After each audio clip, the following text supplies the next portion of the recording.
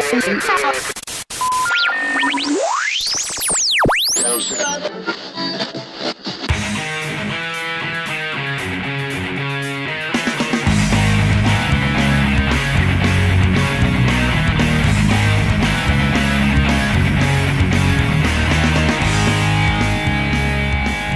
folks, welcome to another edition of the Practical Tactical Podcast. This is the podcast dedicated to the practical application of tactical principles and teachings for the everyday common person. I'm your host, Casey. We've got Justin with us. Justin, how are you, my friend? Good evening. I'm actually doing pretty good. Just got back from another match. Did good. Outshot some people with my little baby Glock. Well, I'm not the troop. The Glock 26. Sorry, it's not the baby anymore, I guess. Outshot some guys with some 34s with my 26. So it was good times. Good times. And I got a guy from a coworker to go with me. He shot his first match. He did really good. So it was fun. Good. It is very cold out here. I think it was like 20 degrees was the high today. Not really happy about that. Think I need to move further south. This is really not working out for me. Extremely busy as per the normal. You'll recall a few weeks ago I talked about how Slappy over there wrecked my truck. Got him a new car this week so he can start repaying me. And other than that, it's been kind of situation normal. Busy. But what are we going to talk about today, Justin? Well, we got a couple things on tap. Two main ones. We're going to talk about gun guy advice. This is kind of... Is this a rehash? It's kind of a rehash of a previous one that we mentioned, and we're also going to talk about some new SHOT Show developments. But as you guys will recall, we had an episode called Gun Experts Recommend or whatever, and we talked about this. This is kind of like a part two or a more detailed look at a couple... people in the industry made some recommendations, and then we'll go over some stuff we like, dislike, interesting, whatever stuff that's popped up at SHOT Show. So that's basically it. You ready? Let's get it on. All right. Starting off, although the advertisement in the upper right looks good, this guy from the Shooter's Log, it's actually posted on cheaperthandirt.com. It's a decent article, and I like where he starts off with, everybody's unique. And once again, and I think we have to say this, and I know Casey feels the same way, we are not disparaging any of these individuals personally. I'm not saying this guy, let's say Bob Campbell, is a bad dude. I simply have a difference of opinion. And I think some of these people, their opinions are kind of irresponsible when you apply them to the average person that's probably reading it. So, but it's nothing personal against them. They can carry what they want to carry. I don't care. But as good advice for the everyday common person, as we say, I have a difference in opinion. So now I got the disclaimer out of the way. So and yes, I agree. I agree with you 100%. We're not trying to disparage anybody. But as Justin said, our recommendations come from a position of using our weapons for self-defense or in a duty capacity. We look for reliability and cost and things like that. So just our opinions. None of the guns we're going to talk about, and we'll talk about several, I like them all. I just don't necessarily want to use them to defend my life. So that's kind of where we're coming from. So, yeah, good disclaimer, Justin. Okay. Want to be fair because I don't want to get personal with anybody. All right, this gentleman recommends, it comes down to it once you read to, he recommends 3 different guns. A 1911, a Browning High Power, and a CZ75. Granted, in their day, 2 out of the 3 of those guns were the bee's knees. I mean, the best going, especially the first the 1911 and then the high power. And now the CZs are really taking a foothold in competitions. But still, 2 big issues with them. One, we're going to be focusing a lot about cost on this episode. That's something we didn't highlight in the previous episode. We kind of mentioned on it, but this actually has dollars and cents where you can go somewhere and buy this within probably $20 to $50 we have a price here to try to give a little bit of perspective. So, first off, Browning high power. Good luck finding one of those for less than $800-900. And also with the CZ, you're looking at reasonable duty weapon prices on the entry level. But let's be honest, you're not going to buy the cheapest CZ. Everybody wants at least a moderately customized model, so you're still looking at probably about $1,000. And lastly, the 1911. Yes, you might be able to find a new GI kind of model for $500 or $600, but let's also be honest, you don't want your thumb chewed off, and you probably want some resemblance of sights. So what you really want to spend is at least probably $1,000 while you lust over a $3,000+ gun that, is what you really want. So all of these weapons, not only do they almost all cost more than most average polymer service pistols, they all weigh more, and the 1911, serious capacity issue, not to mention reliability issues with certain kinds of magazines, certain kind of ammunition. This gun doesn't like this kind of magazine with these kind of hollow points, all kinds of nonsense. And I think you said it once, Casey, it's a connoisseur's gun. But for the average, everyday, common man, I don't think either one of those are really good recommendations. What do you think, Casey? Well, so let's talk about the 1911 and the Browning, both of which are John Moses Browning designs, great guns. Here's the issue. They're heavier, far more expensive, and generally hold less ammo than a Glock 17, even a Glock 19. So I guess my question is why? Again, I'm not against them. Not against them in the least. If I am not well-versed on the Browning high power, I do know that it's seen service in some very specialized units in various militaries around the world, as has the 1911. They're not being used today. That's what we call a clue. Because there's better things out there. And better is such a subjective term. But let's back up. So if we look at the 500, let's go back to the Browning. I'm sure you can get them relatively cheap. I see that today at SHOT Show in 2016, Nighthawk Customs, which is a 1911 custom build house, has released a Browning high power. Awesome. I'm sure it's going to be about $3,000 like the rest of their 1911s. And that's fine. There's nothing wrong with that. At that level, that gun is going to probably run like a raped ass ape. Okay? As will their 1911. So, initial buy-in on a Browning high power is expensive. What about sights? Does it take 1911 sights? Does it take something else? I don't know. So, sights could be an issue. Magazines could be an issue. Support gear, such as holsters, could be an issue. So, the Browning high power is another gun that I relegate to kind of the aficionado's gun. Great gun, beautiful gun, well shooting. They have some of the best, I'm sure, that you can buy anywhere for the right money. Let's go to the 1911. $500 1911. It's not going to run. It's likely going to give you issues either in type of magazine. Does it need the Chip McCormick Power Mag? Does it need a trip? Does it like Wilson 47Ds? There's so many different things that go on with the 1911, especially a lower end one, that could be an issue. And let's be honest, the issues that plague a lower end 1911 are just as likely to plague a high end 1911.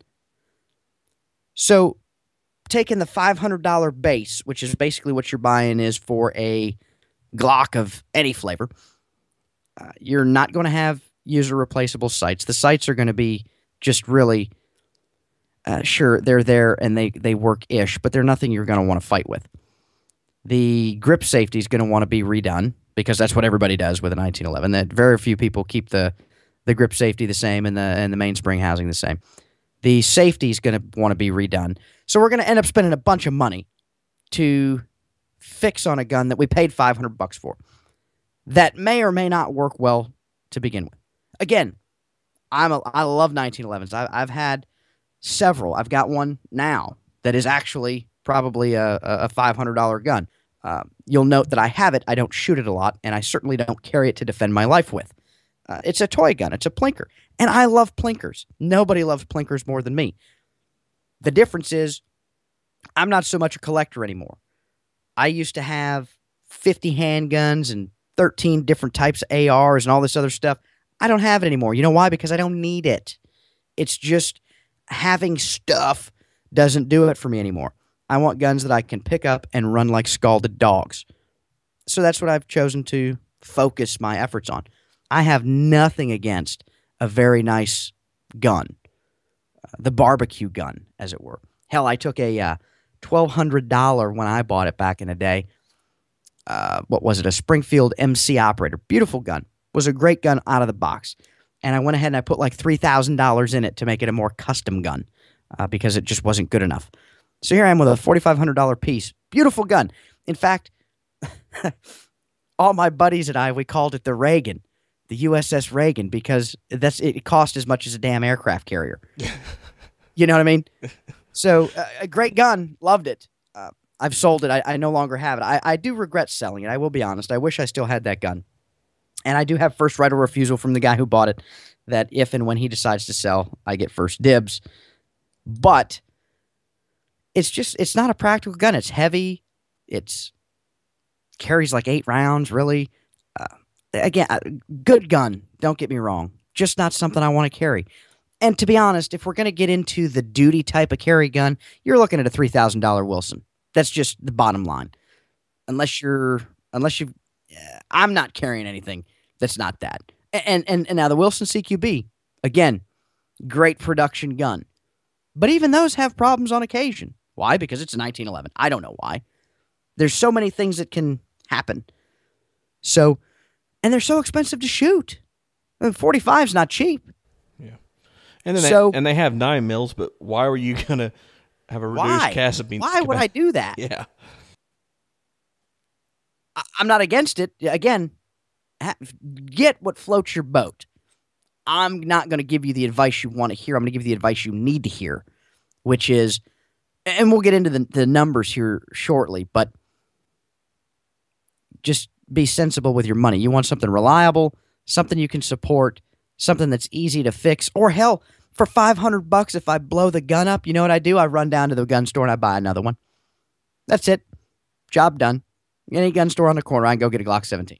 And we're talking about, we're not saying don't ever own one of these guns. We're saying this doesn't make sense for your first gun, or if you're only going to have one gun, or if you're that's what we're talking about, the first priority, which is the gun, like you said, for your defense, duty or carry, or for the house or whatever. That gun, not the gun that you play with, not the gun that you get for special occasions. And correct. There's one thing I want to touch on. I don't know who told me about this, but let's remember why many of those upper tier special people that have all the money and bullets you could ever want shoot until they can't stand shooting anymore, why they don't use these weapons?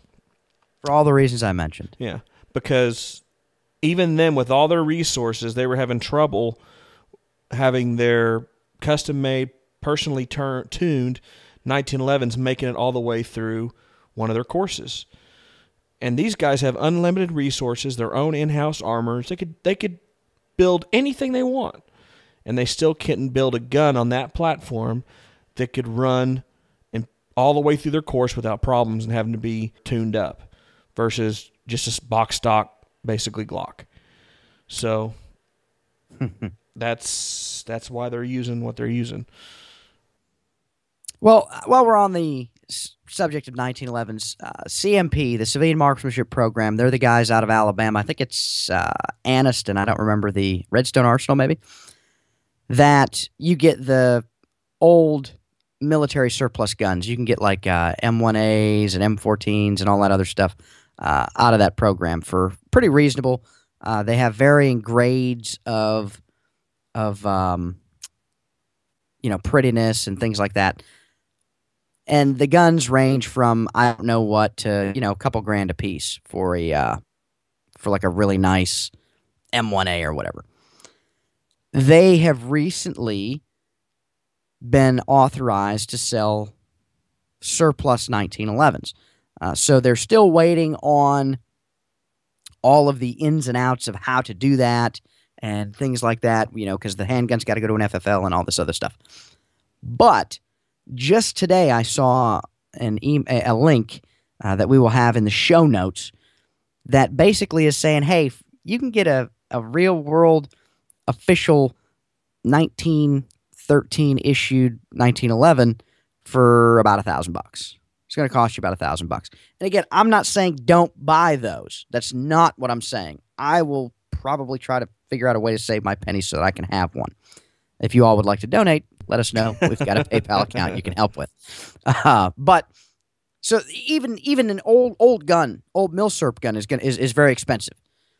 So it's just something to be aware of.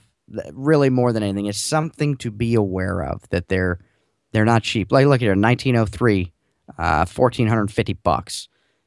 You got a scroll down, Justin.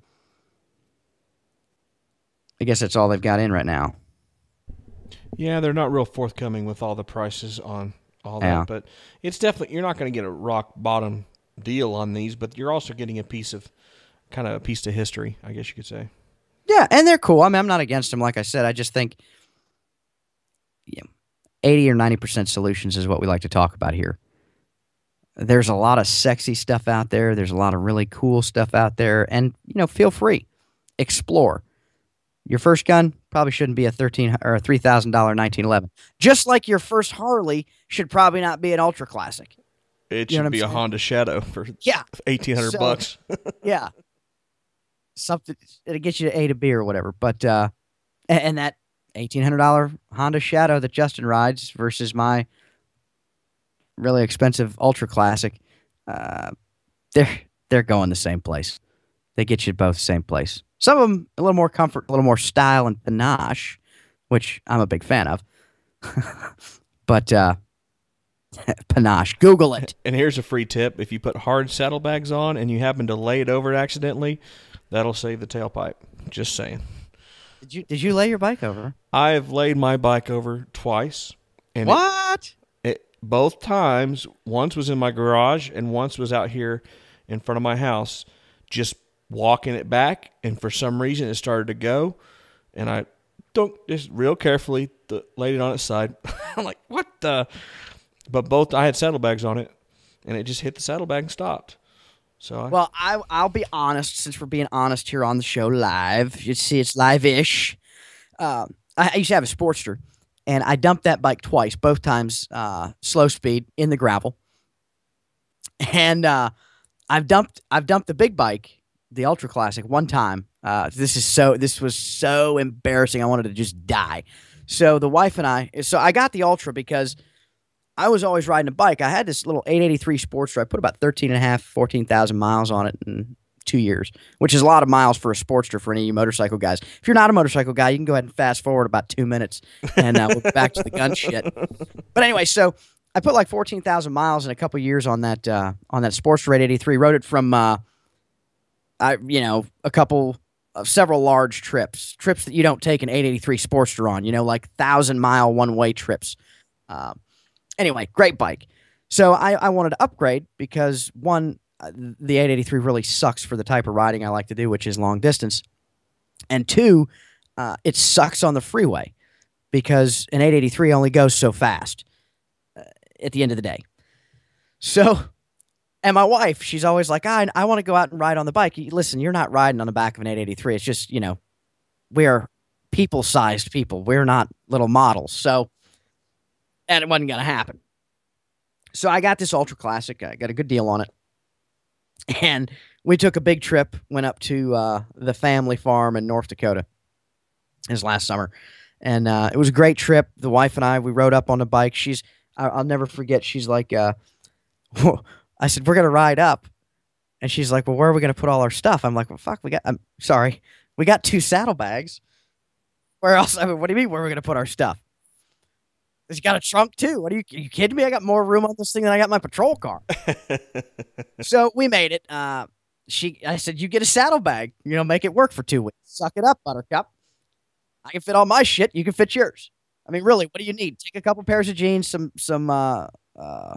T-shirts and some sandals, and you'll be good to go. Anyway, so it worked. We almost died only one time. I never laid the bike down, thank God. But caught some really bad rain in St. Louis, and I about like to die. Anyway, long story, it was good. So this past fall, just a few months ago, we're out riding. That's our weekend thing. We like to go ride because you're paying for the bike, so you got a lot of money invested there. But it's cheap entertainment at the end of the day. So I stop at this light, and now I'm a shorter statured fellow, for those of you who don't know me, which is most of you. And so I'm on the balls of my feet when I stop on a bike. I'm not flat-footed. And I come to a stop at the stoplight that we've stopped at 11.5 billion times. And it is just ever so slightly angled to the left. So it's lower on the left than it is on the right. It's like on one of those goofy ass, like up a hill thing, but it's not quite level, but it's not real bad. Anyway, next thing I know, so I stop. Thank God it was like early Saturday morning. I don't know. I woke up early. I said, hey, let's get on the bike. So thank God there was only like 3 cars that saw this happen. So I pull up and stop and put my feet down just like I always do. And I swear to God, an 800-pound Harley Davidson Ultra Classic is heavy as shit when it decides it wants to lay down and take a nap with your old lady on the back. So it starts to go. And I'm like, oh, and I'm like, Kelly, Jesus Christ. And like there's anything she can do. So I got my foot down. So anyway, so it just kind of lays over and takes a nap. And let me tell you, adrenaline from embarrassment and, oh my God, did I just wreck my bike, will let you pick up an 800-pound bike pretty quickly too. So it all happened very quickly, was over with. We were back on the bike. And again, no big deal. Thank God. No damage to the bike. But yeah, I don't really know where I was going with that story, but I love motorcycling. So if you want to talk about motorcycles, feel free to do that on the Facebook there. But yeah, so much like you don't buy a very expensive, very large V-twin or like a Hayabusa if you're into the whole crotch rocket thing. I just like the way you say it, Hayabusa. Hayabusa. Is that not how you say it? No, it is. Oh, okay. So shut your face hole. So you don't buy one of these really big things and really expensive things straight away. You start off on something. Yeah. And I think that you should probably do that with your guns. I don't know if I really made the connection there, but I enjoyed talking about the motorcycle story. So moving on, I guess. Oh boy. Next show we'll talk about how I, for some reason, cannot stay on a jet ski with my lady friend without rolling over. But where has she been, by the way? She was supposed to start doing like girl shit. I know. What happened? She got a new job, moved, and she's finally settled in, but she's kind of stressed out. She had it really good where she was at, kind of got comfortable in the routine. Now she's got a high intensity new boss and new kids and new challenges, and she's getting kind of consumed by it. But yeah, she is. Not really a whole lot. 10, 15 minutes closer, but anyway, moving on. See, this is what get sidetracked. This is what really brought on this episode. A particular person put up that this is the best handgun ever. This being a Smith & Wesson 686 357 revolver. Yes. Now, all the problems with revolvers aside that everyone seems to forget about, I'll cover that real quickly because I'm not an expert on it, but there's timing issues. There's all these things that we have this nostalgic relationship with things. It's kind of like fashion. You look at these weird boots, you're like, what is that? And like, oh, go back 10 years, you'll see it again. It's like old things are new when you forget about them and you rediscover them. So I don't get how people say, oh, well, they're heavy and that's good and they're reliable. And they normally have more moving parts that you can't get to, that you can't address, low capacity. I don't get it, but whatever. So this they're generally not as easy to shoot. There's Yeah. the trigger can be problematic for some shooters. Again, low capacity, they're heavy. And I'm not particularly anti-revolver, mind you. I'm a big fan. I love a 38 snubby as a backup gun, or even as a pocket gun if it's the only thing I've got, running to grab a 6-pack of beer or something up to the gas station. But and I would like a Smith & Wesson. I can't remember the model number. It might be a 686 and 45. I don't know. It's the Jerry Michalik special one. It's I think it's the 7-round 45 caliber. Anyway, I'd really like one of those. Not enough to actually go out and buy one right now because they're expensive. So if you like the PayPal address, let us know. But they're just I don't see the need, and I just don't see how you get a lot of people who recommend a revolver for new shooters, and I just don't know that that's always the best option. Well, and one thing, I don't remember where this guy lives. If he lives up north where he's facing bears on a regular occasion, okay, maybe I can see that. But for the listen, I lived in Alaska. Yeah, I worked in Alaska for like 4 years. I forgot about that. Yeah, I didn't roll a big ass revolver. It just wasn't for me. I usually rolled a rifle, more specifically a Marlin 45-70 rifle. Or what about the 10 millimeter? Why do these people always want a big honking fast heavy round, but they totally forget about the 10 millimeter? That you can get in a service weapon, high capacity. Well, it's and up there, and again, it's I get it up there, but your primary threat is not of the 2-legged variety. Yeah, that's not a human issue gun. It's just a poor performer for that. And it is what it is. And the 357 is still a bare minimum in that classification of dangerous game. It's kind of like kind of like rolling with a 380 versus 2-legged guys. Yeah, it's okay. It's better than nothing, but it's anyways. In his recommendation, he touts it as the best gun. As in, you only have one gun, you get this gun. I'm sorry, buddy. That is bad advice. That's awful advice. So, not only does this gentleman say this, he then goes, and I think he's going to redeem himself, but he doesn't. He digs the hole further. YouTube screws me again. The best handgun for all these situations. So, he comes up with all these hypothetical situations. He says, Are any of them involving having to shoot a guy who's trying to kill you? Yes. Okay. I think that's where he picked the $1,500 custom Target 9mm SIG that weighs as much as a boat. The SIG TAC Pro or whatever, which is a badass gun, by the way. Yeah, and cost almost as much as my motorcycle. Or for a carry gun, he picked the compact Beretta 90-something G Wilson Combat spec'd out that cost over $1,000. Which, again, badass gun, I want one. Yes. But, yeah. Or these other revolvers. I mean, we're talking about $6,000 worth of guns that this gentleman just laid down on the table. I don't think I have $6,000 in guns anymore. Like total. Like all in. All in ammo, holsters, rifles, magazines. I don't pay retail, so I'm sure I don't have $6,000 in all that anymore. I don't know. I have to think about it. I don't know. I've definitely spent $6,000 on guns. Oh, God. I've spent $6,000 in a day before when we were working overseas. Yeah. Had more money than God that we weren't paying attention with. Anyways, and then he ends it with what he carries every day, which is a Chiappo Rhino, which cost about $700. Now, I've never fooled with one of those, but I'm looking at it. It just doesn't look like it would be. Why? What caliber is that? It's 357. It's a 5-shot. The thing is, the barrel's on the bottom, so the recoil is more into your hand. Supposedly lighter recoiling.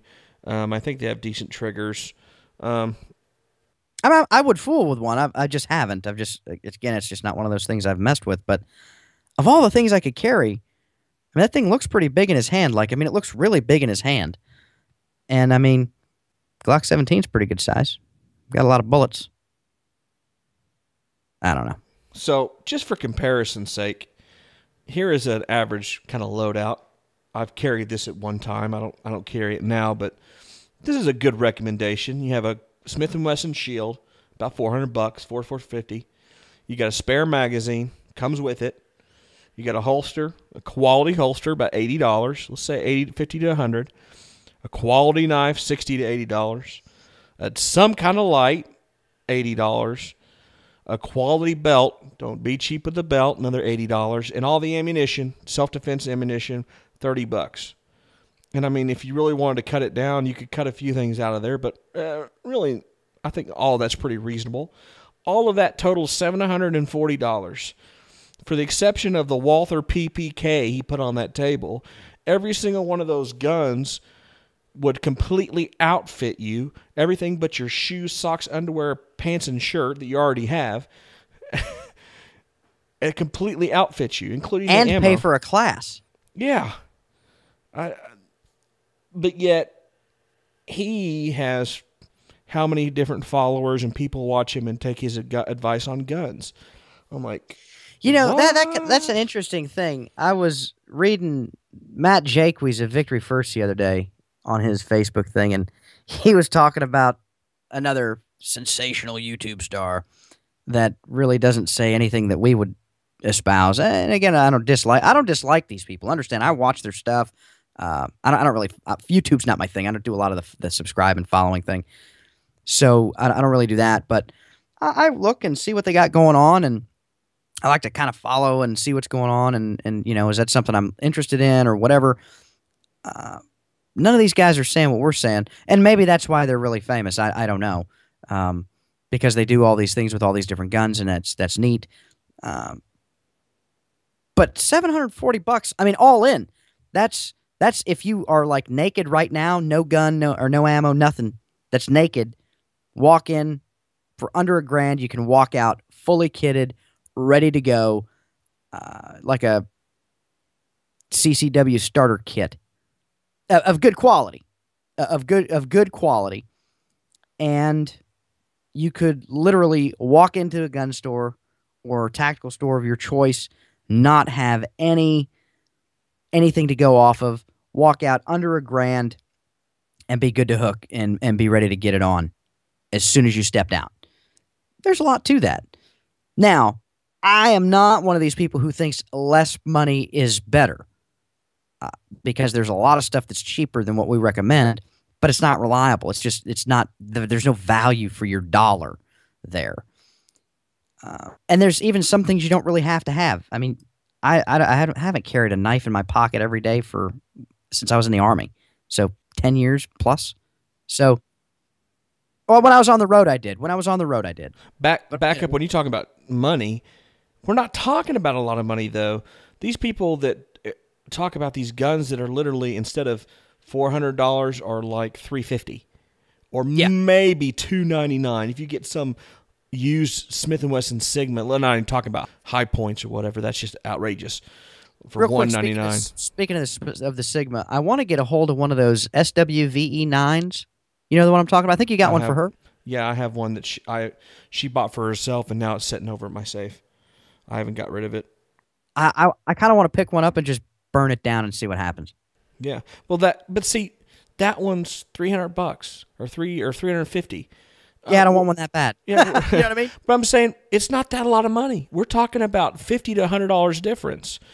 And somehow I'm unreasonable to say maybe you should buy the Glock for $525 retail instead of the whatever Ruger for $450. And I'm a snobby jerk to recommend something that costs $50 to maybe $100 more. Let's be honest. But who is paying retail for anything? Yeah. In 2016, come on. But what I'm saying is the people that are all this so price conscious about this gun that, well, it's only $299. In the grand scheme of things, of all the gun, ammo, and support equipment, it's like $100 to $150 difference, maybe. Sometimes it's just people will squabble over $50. Well, should I get this used Glock? It's like $50 cheaper. It's $50. Seriously? So let me tell you real quick, kind of a story about that. Yeah. I was out looking for this car for Slappy, who wrecked my truck. And I found a nice, like, I don't know, 1999 Geo Prism, I think it was, or Chevy Prism. Had like 145,000 miles. Some lady had owned it its entire life. She wanted $1,400. I went, we checked it out. Great car. Absolutely flawless mechanically. Had some minor issues, it's however your 17-year-old car. But overall, great car. Like an asshole, I didn't offer her $1,400. I offered her $1,200. I said, I'll give you $1,200. She said, I've got a few more appointments. Let me see. I said, okay, standing offer, no big deal. This was like Saturday. I said, standing offer. If you don't get any bites in your appointments today, let me know. I'll come back and get cash money. Swear to God, like 4 hours later, I get a text. Hey, the car sold. I'm like, damn it. So trying to save money, I screwed myself out of a good little deal. So then I have to spend the whole next day running around looking for a car. I finally find one, which we ended up buying, but I ended up spending like $1,600 by the time it was all done. I cost myself money and got not as good a car, not as good a deal. You see what I'm saying? So sometimes you got to bite the bullet, and that's kind of the same point there. But how am I being unreasonable to recommend spending $500 versus $400? And there's people out here that are recommending spending thousands. Well, here's the thing. I can say this. There's a direct correlation. The people who are going to argue and guffaw over $50 or $100 in this case are the same dudes who have like 4 guns on them all the time, 17 knives. They got like 16 bug-out bags, one in their car, one on them, one in their old lady's car, one in their kid's car, one their kid takes to school. Again, not bad people, but those are that kind of people. And I'm not saying that's bad. I'm just saying, you know what I mean? I think it's almost extreme. It's like Walter Mitty shit. It's the same kind of people who will espouse the high point of espouse the greatness of a high point carbine are the same people that I'm like, bro, do you even operate? You know what I mean? Do you ever shoot the gun you claim that? I've had people came over, whole family, dad, grandfather, a dad, and the son. I mean, 3 generations. They all 3 had high points. All of them had malfunctions. And they were all shocked. I'm like, oh, this thing normally big old bone acres. Yeah, we bought them all for like $100. I digress. Moving on. Let's just let's paint a picture here. The internet kills me sometimes. Let's paint a picture. All this hardware that this gentleman laid down on the table. $6,000 worth of guns. So I think, what could I do with $6,000? I could go somewhere and probably take a 2-day course, a basic one, for about $500. $500 to $1,000. There's simple ones around your town taught by average level dudes. I think you can go to Vickers for $500 for 2 days. I mean, that's high. That's a good course. Yeah, you can see somewhere about $100 a day up to maybe $400 or $500 a day, but average, whatever. You can buy 1,000 rounds of 9mm for $200. That's a cheap surplus shoot outside stuff. If you want to buy, range safe ammo, maybe $250. Okay. You can go buy a steel target. Ready Ship Targets, for example, has a target that'll ship to you in a flat rate box for $100 don't quote me, but I think it's $45, $175. Tax Strike's got the same kind of thing. Tax Strike has something like that too. So I put $200. I didn't want to be, favoring any one steel manufacturer or the other. But $200 will buy you a decent size steel target stand, and boom, easy, done. $900. Yeah, quarter scale steel target from Tax Strike, $150. Yeah. So you could do this right here after you buy your gun, of course, for $500, whatever. You could do this quarterly. Every 2 months, you could do this. You could add a target to your personal range. You could buy 1,000 rounds to shoot at home and shoot the class and take a class. Or any variation of it. You could do this 6 times. Well, you could do it 6 times, and still have your initial buy-in damn near. Yeah. So what do we say? It was $740. You'd have $600 left over if you did it 6 times. Yeah. So, and of course, this is all numbers can move left or right, but it's just the point that I don't care who you are, how bad. And this guy's saying, "Well, I picked the Chiappa Rhino because I shoot it so well." Can you imagine how well you would shoot a Glock? There's no way that dude is shooting that Rhino anywhere, and I suck at shooting. There's no way he's shooting that gun as good as I'm shooting a Glock 17. Period. The end. Can you imagine how good of an average shooter, an average person, let's start from square one, from zero, for the next 12 months and invest $6,000. You imagine how much experience, networking, improvement, perspective, different trainers across the nation. Of course, you throw in a little travel in there. Okay, maybe you go to 3 classes a year or 4, whatever, left or right. But just that amount of money to spend just solely on guns, how much improvement you can actually make. I just don't get it. And I don't know why this isn't logical, why this doesn't make sense to people. I don't know. But they just go buy another gun. It's like the guys that I shot around tonight. The guy was talking about, oh, this gun, that gun. I'm like, this is the gun I carry. Look, if you look at the slide, it's all rusted up on the side because it sits against my love handles for the last, 8 years. That's what I shoot. I don't have time to, why do I want to go buy a race gun or something? I don't carry that race gun every day. I carry a Glock 26. So I shoot that Glock 26. And just so everybody's aware, I'm not against having a race gun. If that's what you want to do, knock yourself out. I've had them. I'm not against it at all. I'm not against having a wide variety. I am saying, or we are saying, that for us and what we kind of, preach, I don't even know if that's teach, I don't know if that's, what we talk about is generally based on a good, solid foundation, fundamental foundation of gear, equipment, firearm, ammo, training. You can have all the other stuff, but that is in addition to, not in lieu of. That's an additional thing. That's an extra kind of thing, in our opinion. Yeah, that's really where we're getting at. And I like to give advice that literally this dude comes to me, hey, I've got $500 to spend, I got X amount of dollars, a couple of paychecks to save up and buy a gun, my first gun. I want to give him a good advice that he could take that. If the zombies come tomorrow, he's got a gun he can trust his life with.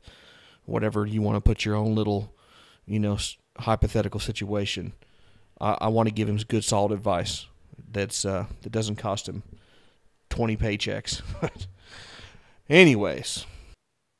Moving on, I guess. But that's really the point. Nothing new there. We're going to get into some day one SHOT Show coverage. Day one of SHOT Show going on right now in Las Vegas. This is live footage. Everyone's just standing very still.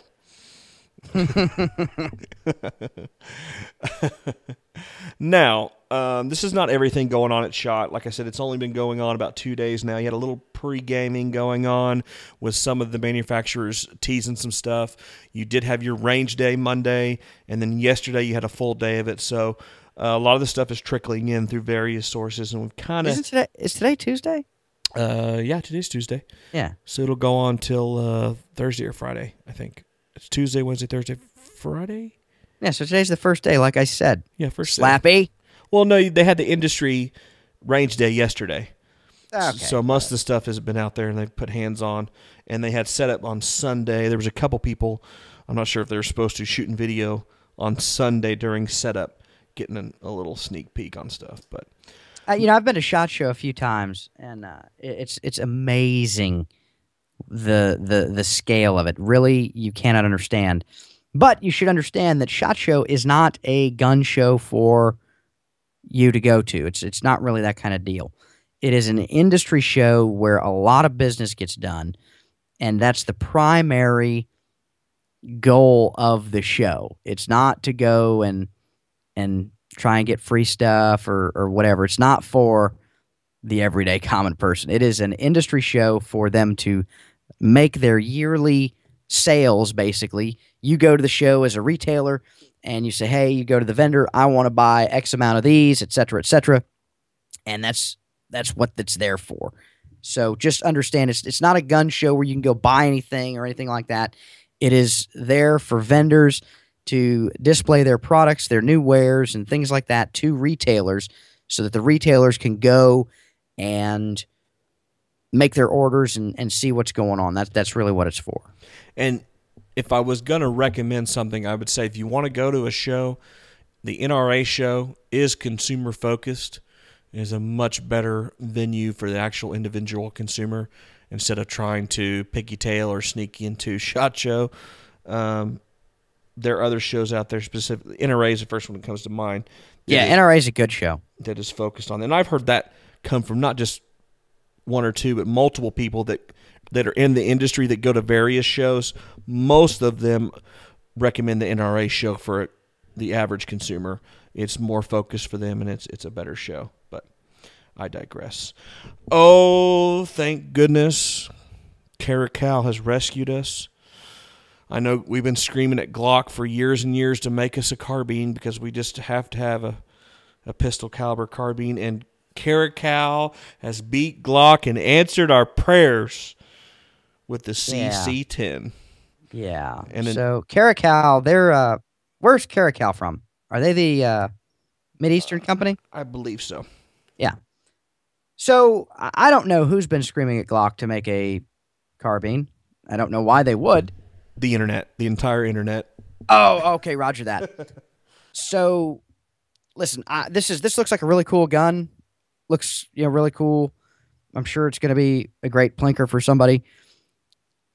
At the end of the day, pistol ammo really isn't good at killing people, even if you put it out of a carbine. So, I don't know why. Why would I fool with that? Okay, there's some very specialized times where I may want to do that, but for the vast majority of the time, why would I fool with that when I can get an SBR? Yeah. Which that is an SBR, isn't it? Looks pretty close to me. Overall length, maybe. I don't know.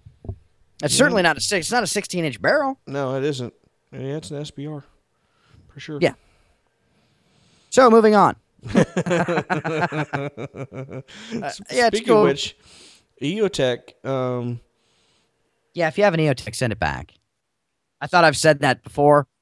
I don't know. No. Serious business. EOTech has some issues. And I've been an EO guy for a long time. Shot them when they were Bushnell Hollow sights still. I've always liked the reticle, et cetera. Took me several times of kind of getting screwed because the EOTech sucks. And going to the aim point, they've got a buyback program. I think you basically get credit, store credit, basically, which is kind of like, man, why bother? But they've had some issues. They've had some issues with the contract for SOCOM, et cetera. You guys can do the Google research on that and see what we're talking about. Maybe Justin will put the link on. I don't know if we've talked about it before, but yeah, so you might want to look at an aim point. Not really particularly an aim point fanboy, but it's hard to go wrong with the T1 or T2. Yes. Or T3. What's out now? Is the T3 out now? I don't even know.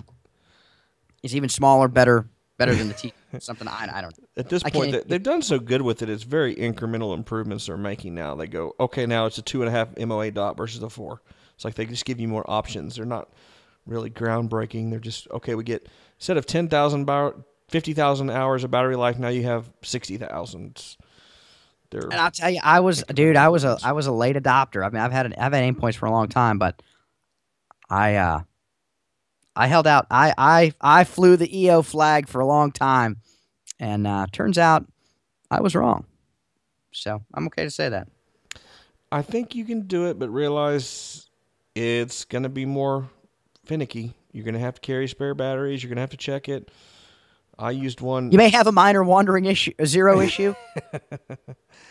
And to their credit, I mean, the biggest... They have a delamination issue. My issue with the glass. The shift is... Well, I've never heard of the delamination being... I never witnessed anything like that. But my problem is they seem to have known that or should have known that and didn't do anything about it. It has the appearance of them going, oh, are made, the primary guts of our creation and invention here is affected by temperature changes.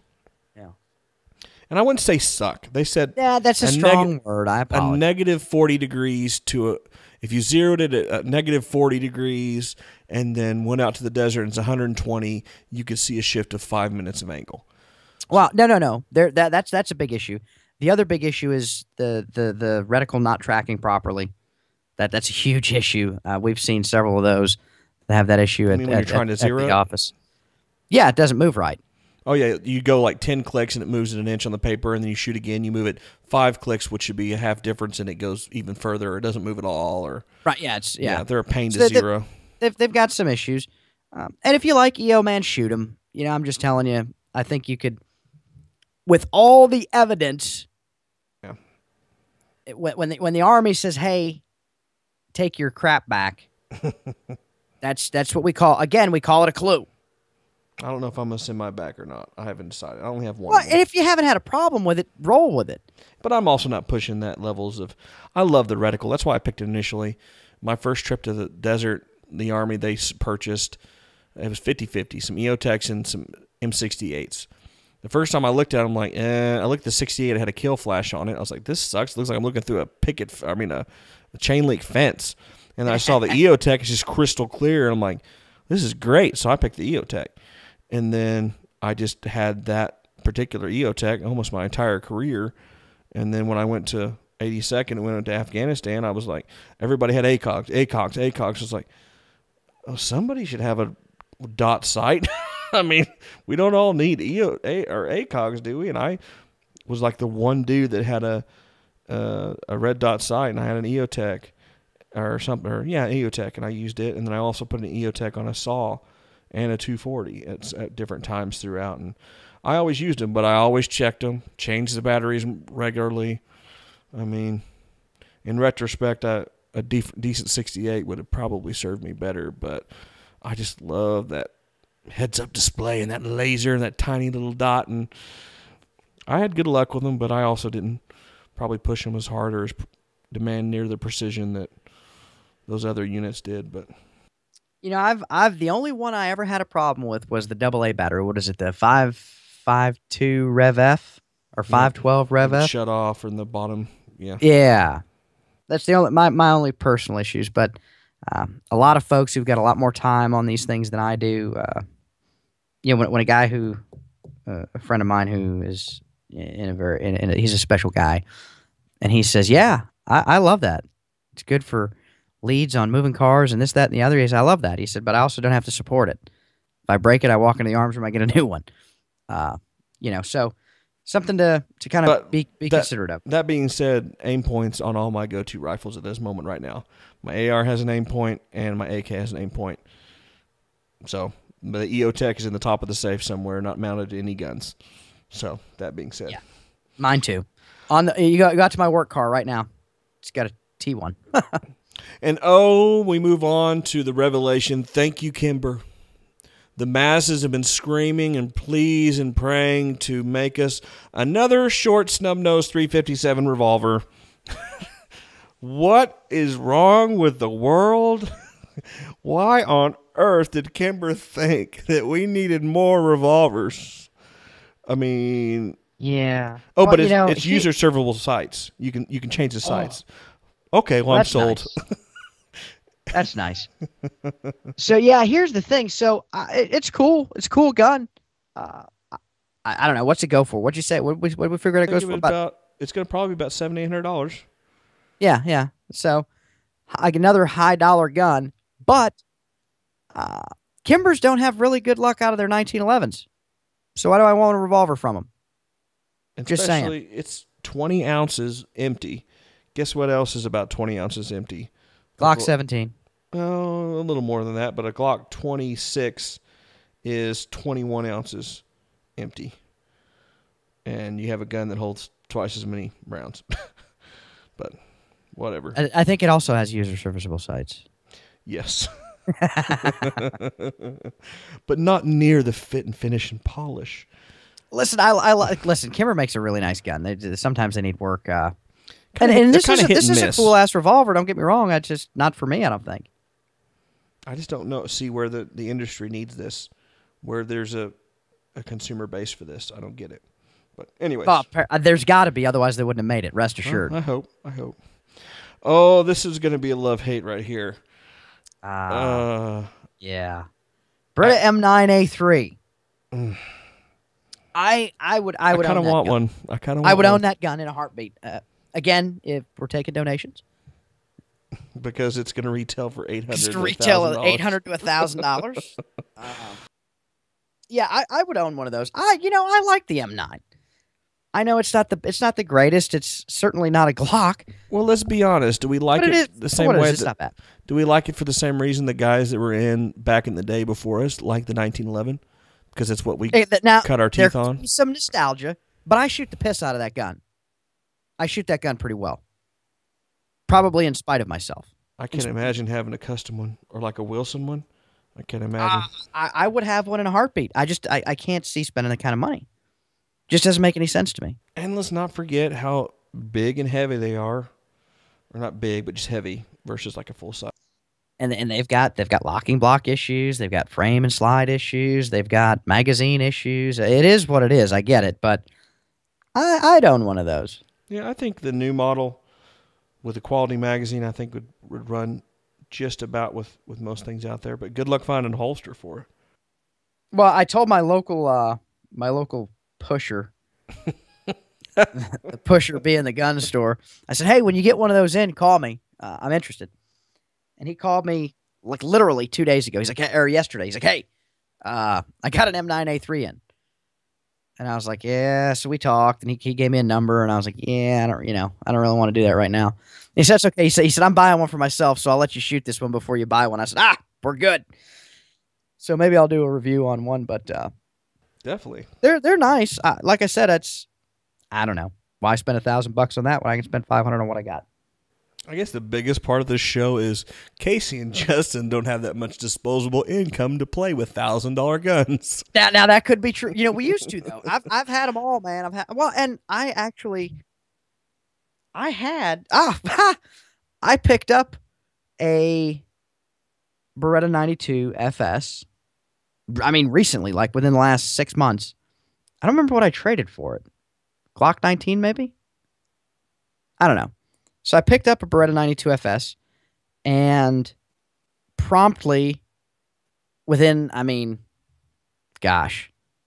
couple months, I only shot it a few times and set in the safe, promptly traded it to a buddy of mine for a Glock 22. You'll see that our circle, the circle that I run in around here, we're horse trading guns all the time.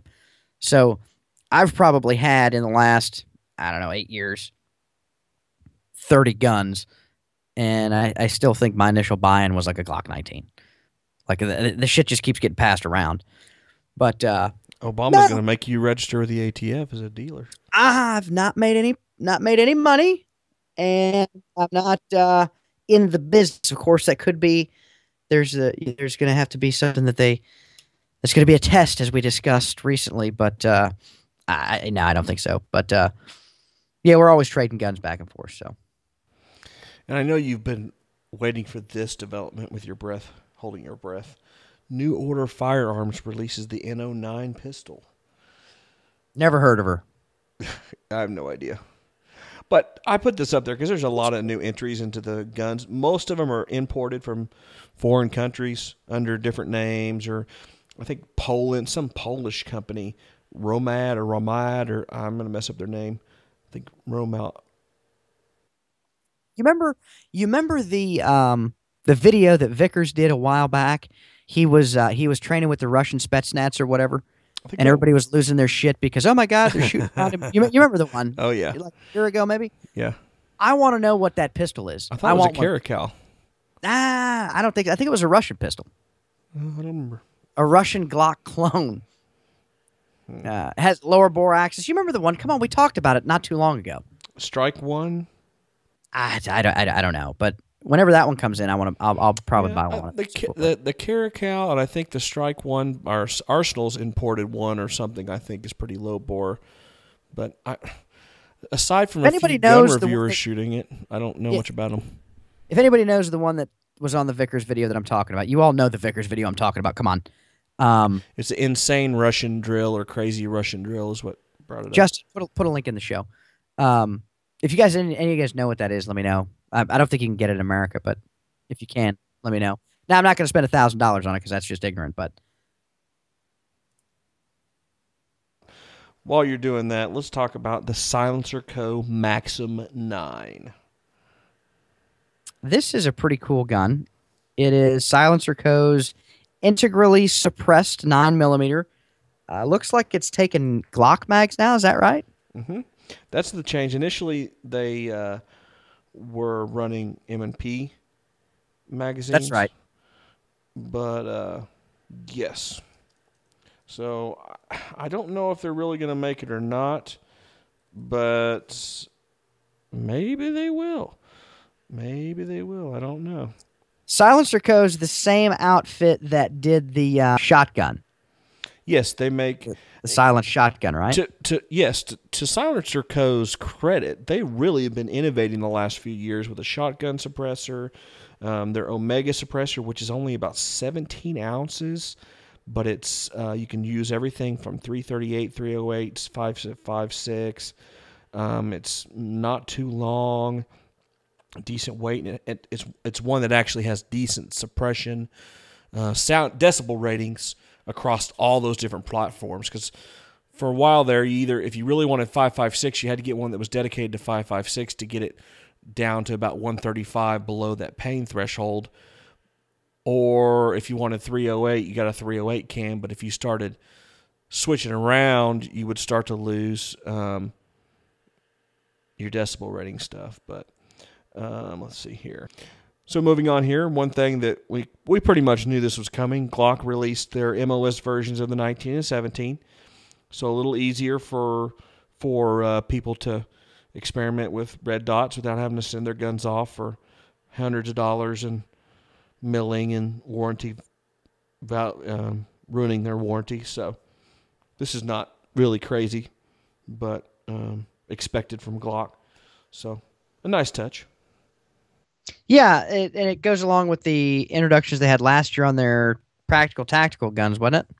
Yeah, they initially it was 35, 34, and that new 10mm, the 40, I believe, that they offered it on. So it's a logical progression just to add it to it, and I like how they do it. It's very clean and simple. You can have it on there. If you don't, there's a block-off plate, and if you want to put a red dot, put a red dot. So very, it's a good idea. That's where the industry's going, I think. So, oh, absolutely. And I'll tell you where I think that shines is on the 19 size gun. Even the 17 size gun. Don't get me wrong, but I think if I was going to build one, or if I was going to buy one, it would be a Glock 19 size. Why is that? And I hate that size because it's small and it just makes the most sense to me. You get the shortest sight radius. It's just a small gun, and I think you benefit more from the red dot there.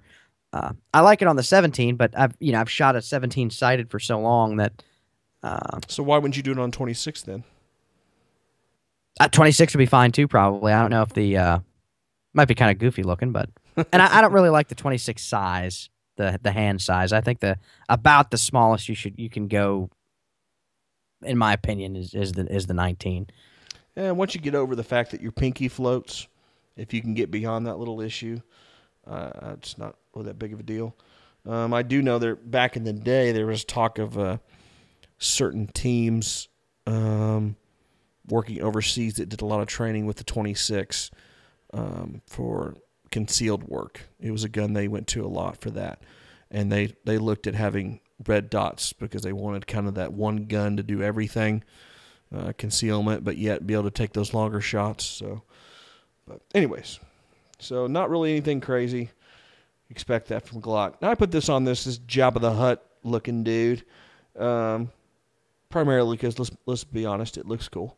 But this guy's got level 3 armor all over him, including his face and shoulders, and it just looks cool. That's part of the SHOT Show thing, is make sure you look cool. And that's actual armor. Yes. Yeah. So it's like a plate carrier to the max, pieces all over the place. It's kind of neat.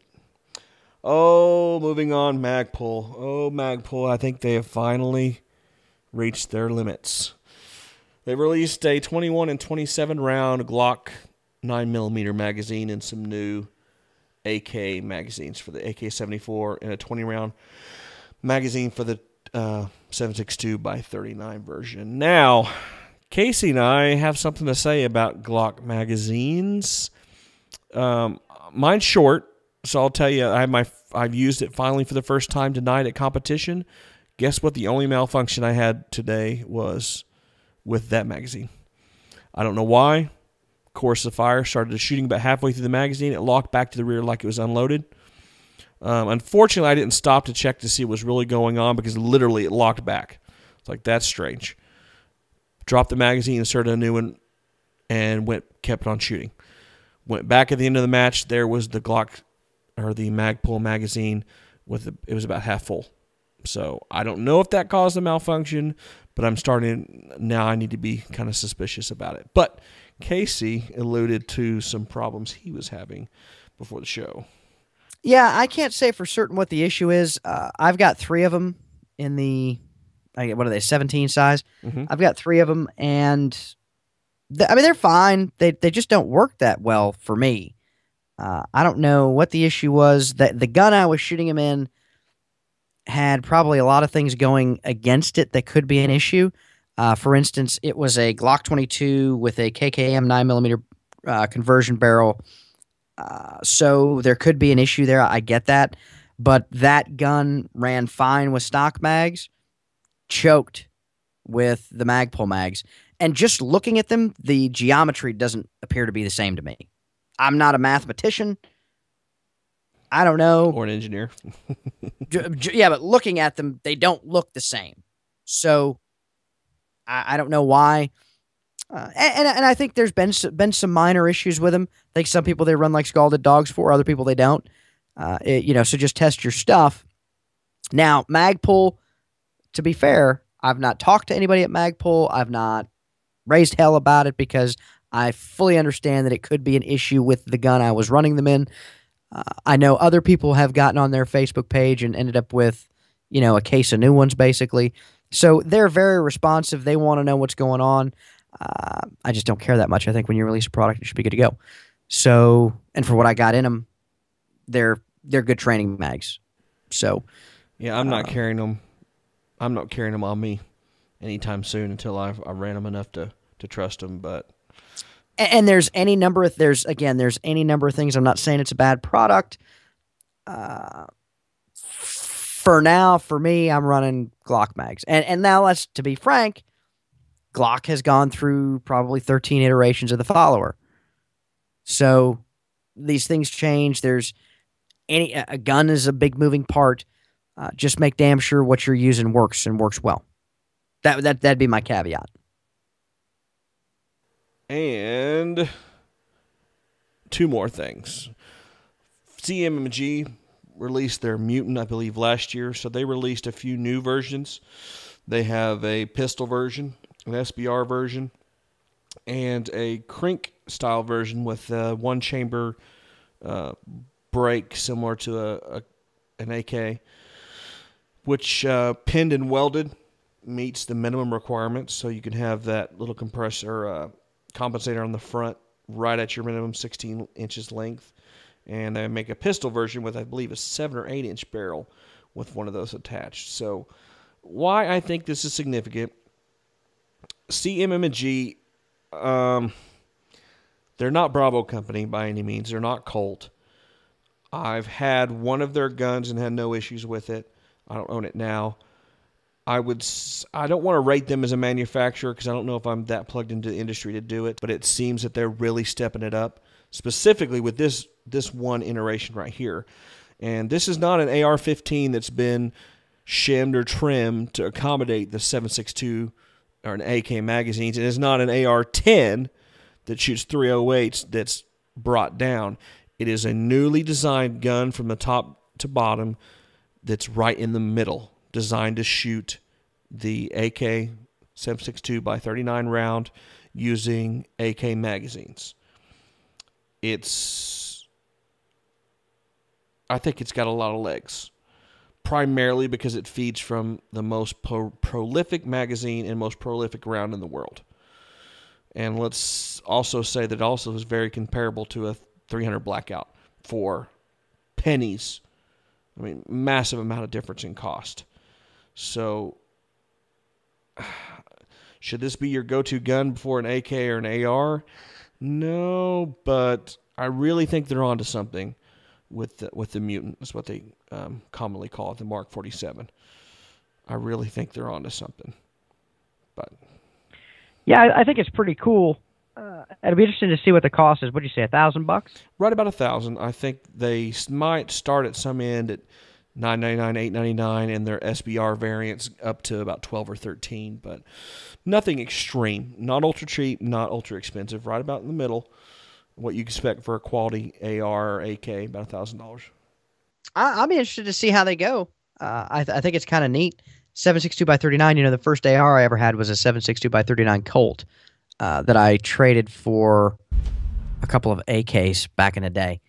So I think it's kind of neat. But anyway, so moving on, I think that that's something that we should look at and be paying attention to in the future. There's plenty of things on the internet that you can do research on, and Justin will have some links in there for you.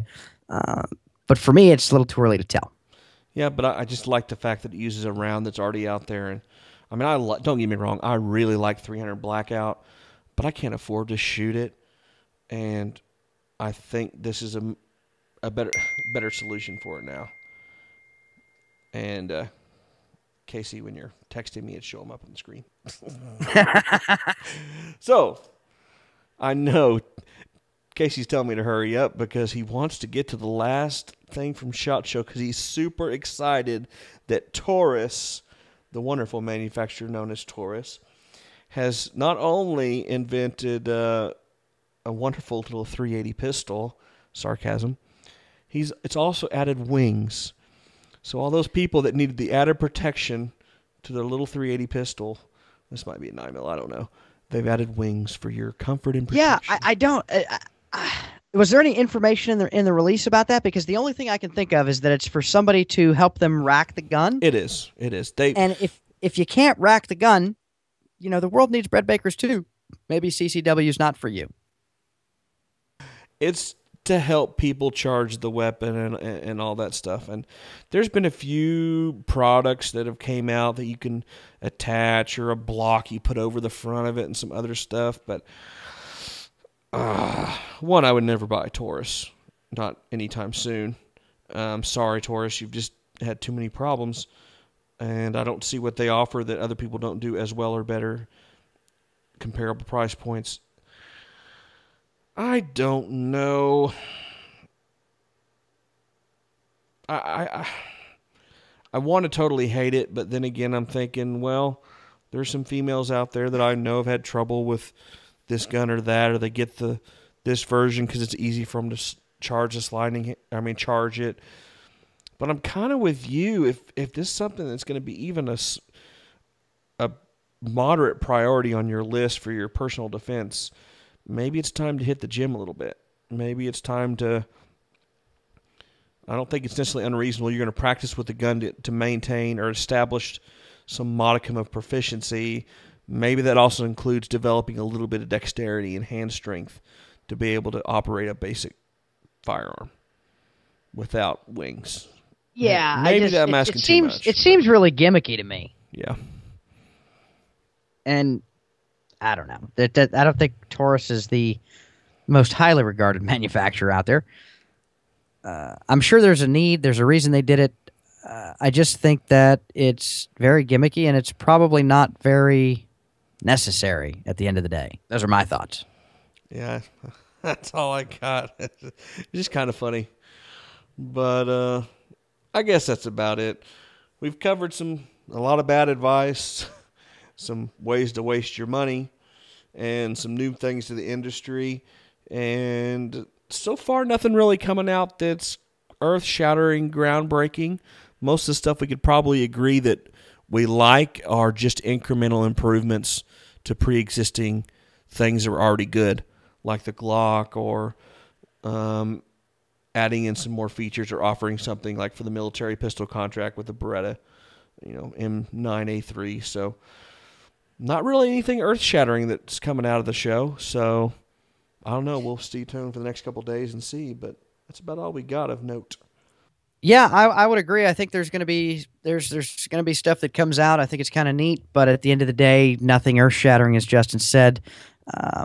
Ultimately, at the end of the day, spend your money right, buy right, cry once, and have an 80 to 90% solution. Not against having really nice guns and oddball stuff, but I think you should be very proficient with your everyday carry, which should be one of a very few pistols that we recommend. So, Justin, anything else before we take it on to the house? I think we've laid on as much as we can for one episode. Indeed. Folks, don't forget to check us out on the Facebook. We have a Facebook page. We do not have a private group. I've gotten like 2 messages asking for an invitation to the private group. We don't have one. I don't know where that came from. I'm sorry if I've confused you. There is but one public page for the Practical Tactical Podcast, and that's facebook.com/Practical Tactical Podcast, and that's it. There is no other group as yet, so don't really know where the confusion came from. We love to hear your feedback. You can hit us there at Facebook or email us at feedback@practicaltacticalpodcast.com. That's feedback@practicaltacticalpodcast.com. We read each and every email, and we respond to each and every email. We respond to every message on Facebook. Maybe not on the public side, but certainly if you send us a message, we will respond to that. Usually it's me. Sometimes it's Justin. And other than that, that's really it. We'd love to hear what you want. If there's anything you want to see, you want us to talk about, let us know. Hit us with the feedback. Until next time, train hard, be safe, keep your head on a swivel, and shoot straight. Take care.